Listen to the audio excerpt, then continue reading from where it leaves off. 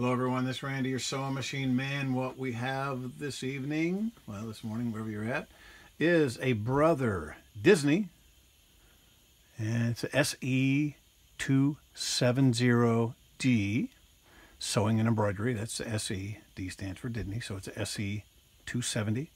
And this is the little, they call it self-threading, but it's not going to thread itself. You're going to have to load this cartridge, put the thread in, go through the steps 1, 2, 3, 4, 5, 6, push it down in, click, click, and it threads itself. Sometimes it doesn't.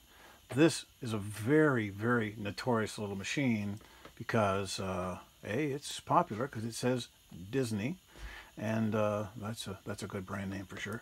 And it's not a bad little machine, except for the fact that they got to take something that just works and make it not work by just jazzing it up with all this do-it-yourself stuff. So it will thread itself every now and then.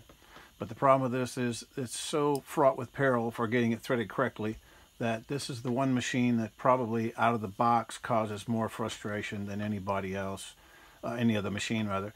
A lot of my customers just wish they hadn't bought it, and it's not one that I would recommend. This one came in because it was nesting, and when they say it's nesting, that's the new familiar phrase. The popular phrase when it's making big loops underneath, but of course you flip it over and it looks like a nest, so I guess that's an honest name, nesting. I'm hearing that a lot lately because there's a lot of machines, if you use oversized thread, if you don't thread it properly, if you miss your take-up lever, or if it has a situation like this where you thread it and sometimes it goes in, sometimes it doesn't, you're going to have issues. But this little guy right here is pretty pricey.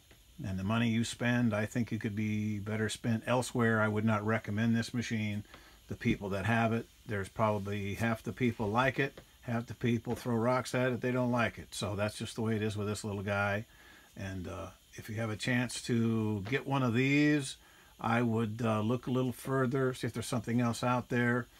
You might get one of the ones that works like a charm, but that's what, luck of the draw, rolling the dice, whatever you want to call it.